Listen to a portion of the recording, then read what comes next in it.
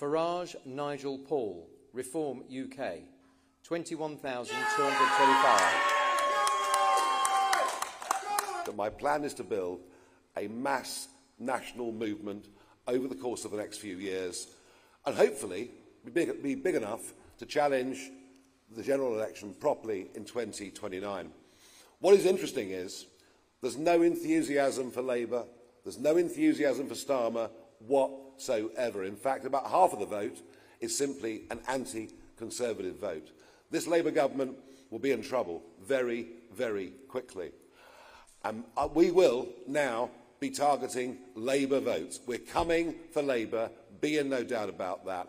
I want to thank the team that have helped me do this over the last few weeks, my fellow candidates for behaving as impeccably as they have.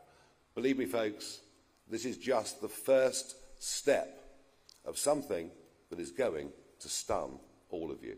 Thank you very much.